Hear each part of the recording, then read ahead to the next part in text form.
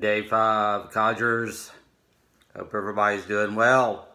Still hanging in there with the challenge. Mine has done an Emerald Legacy on me.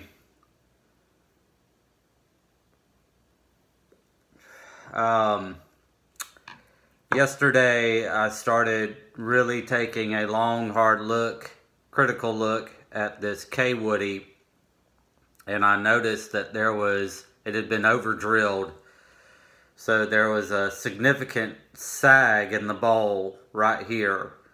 And the drilling of the shank hole came in way above the bottom of the bowl. So when you shined a light through the shank, all you could see was just a dot on the other side of the bowl.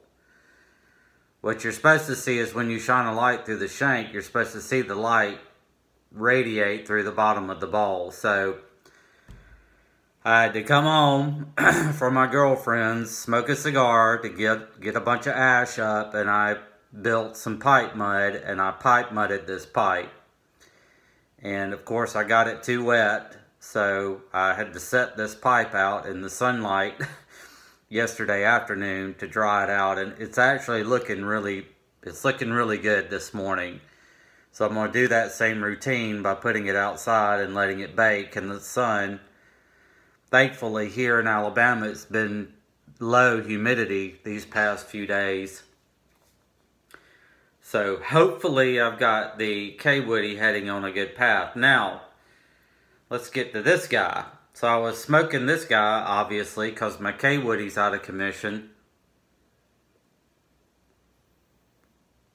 This is what happens with the Codger challenges. You get to know these blends so well that any off flavor will drive you nuts. So I was getting this off flavor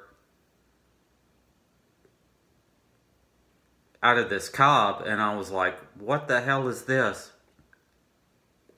I think the dye or stain or whatever that they use to color this pipe has leached through the cob.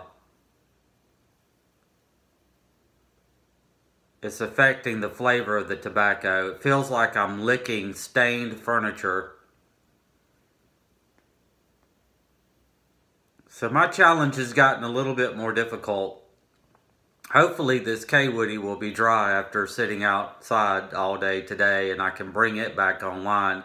But I've also been putting this cob out in the sun too, just hoping that this dye or stain or whatever will go away. But you know, like I was saying before this challenge started, hopefully you won't go through this, but last time unexpected things come up that you have to deal with, and you know, it's no different than the Codgers had to deal with these challenges back in the day. So I take it all in stride. It's irritating. I love my blend, Lane Ready Rub. I love it. Very, very happy with that selection, but my pipes are driving me nuts. Alright guys, hang in there. Hopefully you aren't going through any issues like what I'm going through, but if you are, hang in there. Power through them. Exercise your mind. Google, search, and try to figure out ways to get around whatever issue you may be facing. It's also part of this challenge. So, alright guys, take care. Have a great day.